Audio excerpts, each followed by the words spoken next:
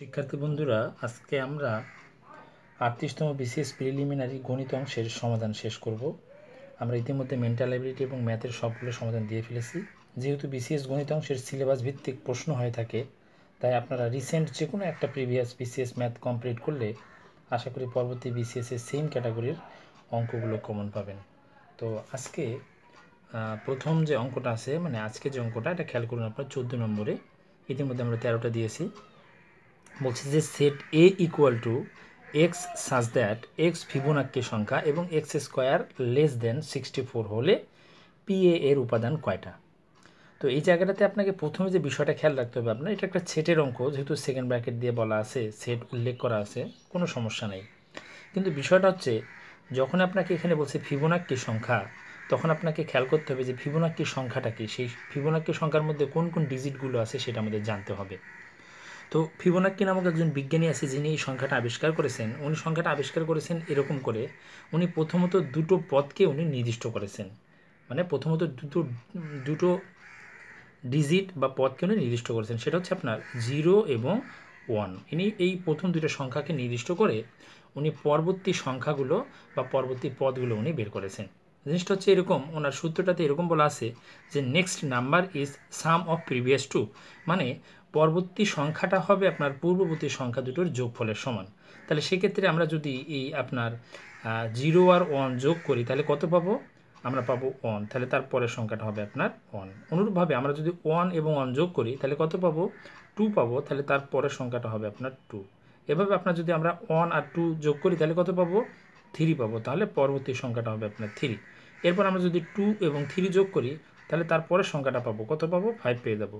আবার আমরা যদি এই 3 আর 5 যোগ করি, 3 আর 5 কত হয়? 8, তার মানে ঠিক তারপরের সংখ্যাটা পেয়ে যাবো, এরকম 8। অনুরূপভাবে 5 আর 8 যদি আমরা যোগ করি, তাহলে তারপরের সংখ্যাটা পেয়ে যাবো, কত পাবো? 13 পাবো। এরকম আর কি আপনার ধারাটা চলতে থাকবে। মানে next number is some of previous two, মানে পূর্ববর্তী যে কোনো দুটো সংখ্যা যদি আপনি যোগ করেন, তাহলে পরের সংখ্যাটা আপনি পাবেন। এটাই হচ্ছে আপনার ফিবোনাক্কি সংখ্যার প্যাটার্ন। তো প্রথমত আপনাকে জানতে হবে যে ফিবোনাক্কি সংখ্যাগুলো কী। এই জন্য আমরা ফিবোনাক্কি নাম্বারের এই ধারাটা আমরা উল্লেখ করে দিয়েছি। এরপর খেয়াল করুন, আমাদের যে অঙ্কের মধ্যে বলা হচ্ছে যে আপনার মূলত বলছে যে পি এর উপাদান সংখ্যা, সেক্ষেত্রে সেট এর মানটা মূলত এটাকে আপনার সেট গঠন পদ্ধতি বলা হয়। সেক্ষেত্রে তালিকা পদ্ধতিতে দেখতে হবে কোন কোন সংখ্যাগুলো আপনার এর মান হবে। এটা বের করার জন্য আমরা কি করব, যে শর্তটা দেওয়া আছে x square is less than 64, সেক্ষেত্রে আমাদের এক্সের মান নিতে হবে। এক্সের মানগুলো আমরা কোথা থেকে নেব? আমাদেরকে এক্সের মানগুলো নিতে হবে আপনার এই ফিবোনাক্কি নাম্বার থেকে। সেক্ষেত্রে আমরা বলতে পারি, আমরা ধরে নিলাম প্রথমত এক্স ইকুয়াল টু, প্রথমে কী আছে? 0 আছে। এই সংখ্যাগুলোর বাইরে কোনো সংখ্যা নেওয়া যাবে না। তাহলে এক্স ইকুয়াল টু প্রথমত আমরা 0 যদি হয়, মানে এক্স ইকুয়াল টু 0 হলে আমাদের সংখ্যাগুলো কী দাঁড়াচ্ছে আমরা দেখি। এক্স ইকুয়াল টু 0 হলে এই যে x square is less than 64 আছে, এখানে আমরা এক্সের জায়গায় 0 বসাবো। তাহলে 0 স্কোয়ার ইজ লেস দ্যান 64। এরপর আপনাকে দেখতে হবে যে এই শর্তটা ঠিক আছে কিনা। তো দেখুন তো, 0 স্কোয়ার মানে হচ্ছে 0 বা 0, লেস দেন 64 মানে 64 অপেক্ষা ছোট, তাহলে এটা রাইট।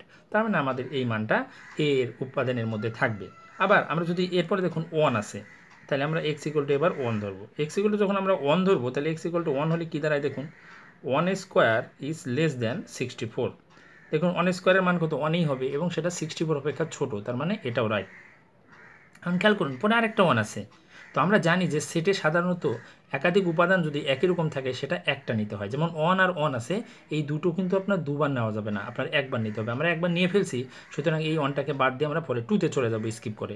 তাহলে এবার এক্সের মান আমরা কী দেখবো? এক্সের মান এবার আমরা 2 বসাবো। তাহলে এক্সের মান যদি 2 হয়, এক্সের মান 2 হলে কী দাঁড়াচ্ছে দেখুন, 2 এর উপর square, 2 square is less than 64। দেখুন তো, 2 স্কোয়ার মানে কত? 4। 4 ইজ লেস দেন 64, মানে 64 অপেক্ষা ছোট হচ্ছে 4, এটাও রাইট। এবার আমরা দেখব 2 এর পরে কী আছে? 3 আছে। তাহলে এবার আমরা এক্সের মানটা নেব 3। তাহলে এক্সের মানটা যদি আপনার 3 হয়, এক্সের মান 3 হলে দেখুন এখানে কী হচ্ছে, 3 স্কোয়ার ইজ লেস দ্যান 64, মানে এই 3 স্কোয়ার বা 9 হচ্ছে 64 অপেক্ষা ছোট, এটাও রাইট। এরপর আমরা যাব 5-এ। তাহলে এবার এক্সের মান আমরা কী দেবো? এক্স ইকুয়াল টু আমরা দেবো 5। তাহলে এক্সের মান যদি 5 হয়, তাহলে এবার এখানে আমরা বসাই 5 স্কোয়ার ইজ লেস দ্যান 64। প্রত্যেক ক্ষেত্রে আমাদের এই এক্স স্কোয়ারের জায়গায় এক্সের মানগুলো বসাই দেবো আমরা। তো 5 স্কোয়ার মানে কত? 25, মানে 25। 25 64 অপেক্ষা ছোটো, এটাও রাইট। এরপরে আমরা দেখুন 8 আছে। তাহলে এক্স ইকুয়াল টু 8।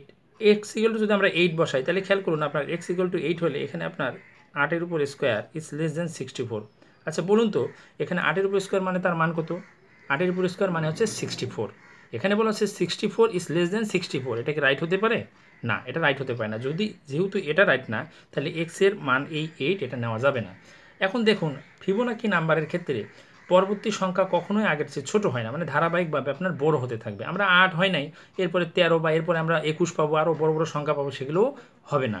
সেক্ষেত্রে আমাদের দেখতেছি আমরা মান কোনগুলো হবে, এই যে 0, 1, 2, 3, 5 এই কটা সংখ্যা কিন্তু হবে। এখানে কিন্তু 4 আমরা নেব না, কারণ 4 হচ্ছে আপনার ফিবোনাকি নাম্বারের মধ্যে নাই।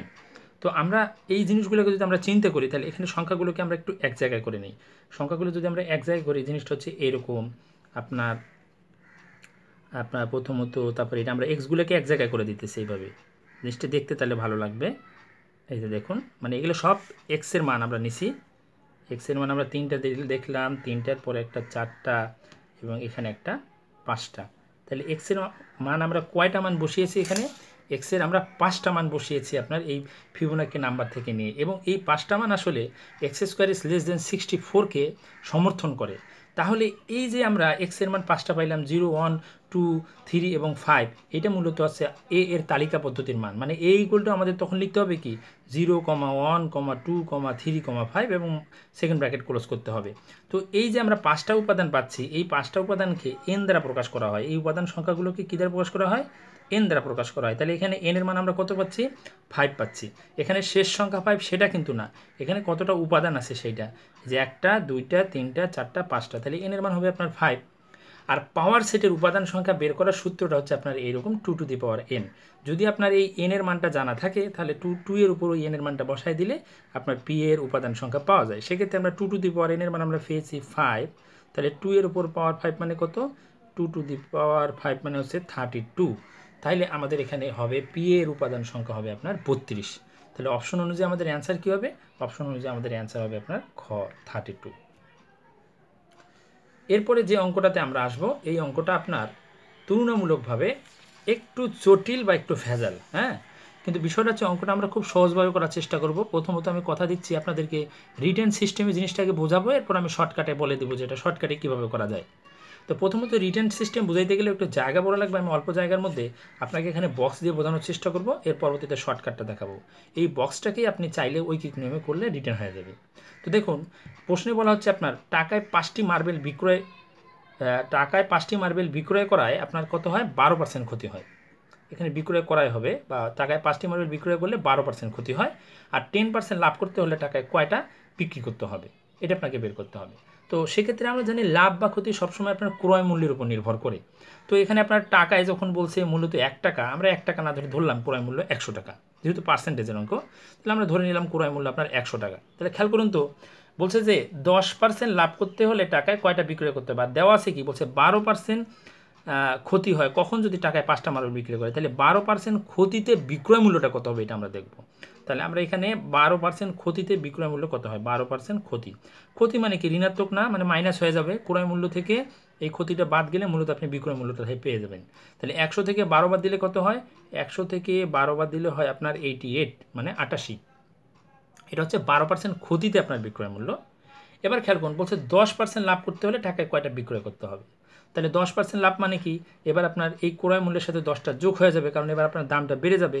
সেক্ষেত্রে আমরা এখানে লিখতেছি যে 10%, এটা কত? 10% লাভ। এই প্লাস মানে হচ্ছে 10% লাভ। তাহলে 10% লাভে বিক্রয় মূল্যটা কত দাঁড়াবে আপনার? 10% লাভে বিক্রয় মূল্য দাঁড়াবে আপনার 110, মানে 100 এর সাথে 10 যোগ। এখন যে কাজটা আমরা করব, আমরা এই যে দুইটো ক্রয় মূল্য আছে, এই দুইটো ক্রয় মূল্যের কী করব? ডিফারেন্স বের করব। ডিফারেন্স বের করলে কত হবে? ডিফারেন্স বের করলে হবে আপনার 22। এই যে 22 আছে, এই 22 দ্বারা যদি আমরা 88কে ভাগ করি এবং 110কে ভাগ করি, সেক্ষেত্রে আমরা দুটো সংখ্যা পাবো। আমি জিনিসগুলো একটু বলে দিই, আপনার পরবর্তীতে যদি সম্ভব হয় আমি লাভ ক্ষতির রিটেনের অঙ্কের সময় বেসিক বোঝানোর সময় এটা আরও ক্লিয়ার করে দেবো। তো খেয়াল করুন, এই যে ডিফারেন্সটা আমরা বের করলাম, এই 22 দ্বারা যদি আপনি এই 88কে ভাগ করেন, দেখুন তো 22 দ্বারা যদি আমরা 88কে ভাগ করি তাহলে কত পাই? 22 দ্বারা 88কে ভাগ করলে কিন্তু আমরা পাবো 4 পাবো। আবার এখানে 122 দ্বারা যদি 110কে ভাগ করি তাহলে সেক্ষেত্রে আমরা কত পাবো? সেক্ষেত্রে আমরা পাবো 5, কারণ 5/22 110 এবং 4/22 88 হয়। তো বন্ধুরা একটু জিনিস খেয়াল করেন তো, দেখুন এগুলো কিন্তু আমরা সংখ্যা বের করতেছি, এগুলো হচ্ছে আপনার সংখ্যা, এগুলো হচ্ছে সংখ্যা মানে বিক্রয় সংখ্যা। এই যে 4টা অথবা 5টা এগুলো হচ্ছে আপনার মূলত সংখ্যা, মানে বিক্রয় সংখ্যা। তো আমরা একটা জিনিস খেয়াল করি, যখন আপনার বিক্রয় সংখ্যা বের করবেন তাহলে বলুন তো, যদি আপনি সমপরিমাণ টাকায় কম সংখ্যক বিক্রি করেন তাহলে সেটা লাভ হবে না ক্ষতি হবে? সেটা অবশ্যই লাভ হবে। আর আপনি সমপরিমাণ টাকা যদি বেশি সংখ্যক বিক্রি করেন তাহলে কিন্তু আপনার লস হয়ে যাবে। মনে করেন আপনি টাকায় যদি 5টা বিক্রি করেন আর টাকায় যদি আপনি 4টা বিক্রি করেন, সেক্ষেত্রে আপনি দেখুন টাকায় যখন 4টা বিক্রি করবেন তখন কিন্তু একটা আপনার লাভ হিসেবে থেকে যাবে। তাহলে বুঝে নিতে হবে আপনার যে যখন আপনার সংখ্যাটা কম তখন সেটা লাভে বিক্রয় সংখ্যা, আর যখন সংখ্যা বেশি সেটা ক্ষতিতে বিক্রয় সংখ্যা। তো আমাদের এখানে বলছে 10% লাভ করতে হলে টাকায় কয়টা বিক্রয় করতে হবে। দেখুন তো বাম পাশের এই ক্ষতিতে যে সংখ্যা সেটা কিন্তু মিলে গেছে, দেখুন 5টা। এই 5টা হচ্ছে আপনার, কারণ বেশি বেশি যদি বিক্রি করেন আপনি, সংখ্যায় বেশি বিক্রি করেন তাহলে সেটা ক্ষতি হবে। তাহলে দেখুন ক্ষতিতে বিক্রয় সংখ্যা হবে 5টা আর লাভে বিক্রয় সংখ্যা হবে কয়টা, 4টা। সুতরাং আমাদের প্রশ্নের অপশন অনুযায়ী অ্যান্সার কিন্তু হবে আপনার এই 4, মানে 4টা হবে আপনার মূলত বিক্রয় সংখ্যা যদি আপনি 10% লাভ করতে চান। ঠিক আছে, খেয়াল করুন এই লাভের পাশের সংখ্যাটা কিন্তু বেরিয়েছে, তাই বলে কিন্তু লাভের সংখ্যা না, কারণ ঐকিক নিয়মে করলে আপনার এটা উল্টায় যাবে সংখ্যাটা। এখন খেয়াল করুন আমরা একটু শর্টকাটে চলে আসি, এটাকে আপনার রিটেন পদ্ধতিতে করতে পারেন, 2বার পার্সেন্টেজ ধরে ঐকিক নিয়মে করলে হয়ে যাবে। এখন দেখুন আমরা শর্টকাটে এটা কীভাবে করতে পারি। শর্টকাটে এই জাতীয় অঙ্কগুলো সব মিলে, এই জন্য এই শর্টকাটটা আমি দিতেছি।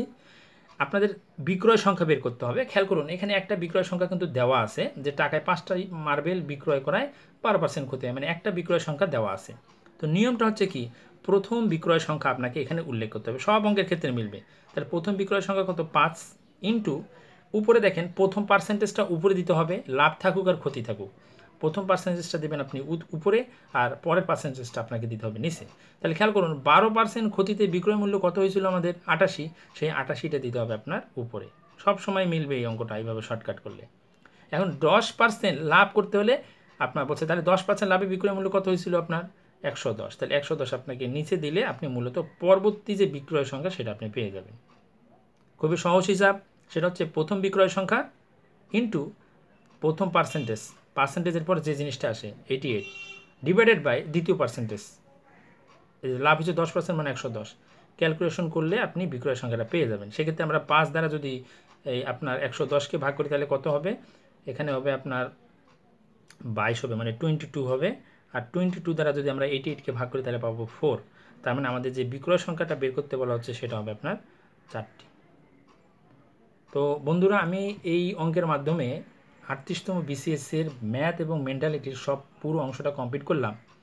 আশা করি আপনারা যদি এই অঙ্কগুলো ভালোভাবে বেসিক সহকারে বোঝেন, আমি মূলত বিশ্লেষণ আকারে দেওয়ার চেষ্টা করছি যাতে করে আপনার পরবর্তী প্রিপারেশন বিসিএস প্রিপারেশনটা ভালো হয়। মানে এই সিলেবাসটা বুঝতে পারলে দেখবেন আপনি রিটেনে আপনার 70 to 80% অঙ্ক এখান থেকে নিয়মটা অন্তত কমন পাবেন।